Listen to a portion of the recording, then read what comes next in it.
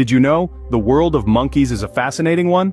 Picture this, capuchin monkeys, known for their intelligence, actually use tools to open fruits and nuts, showcasing a level of problem-solving skills. And how about this? The mandrill, the world's largest monkey, has a strikingly colorful face that changes color when it gets excited. Talk about wearing your emotions on your face. Now consider the pygmy marmoset, the world's smallest monkey. It's so tiny, it can fit in a human hand, imagine that. Lastly, let's highlight the proboscis monkey. Named for its large pendulous nose, it's believed the bigger the nose, the more attractive they are to potential mates. Beauty, after all, is in the eye of the beholder. Monkeys, a world full of quirks and surprises just like ours.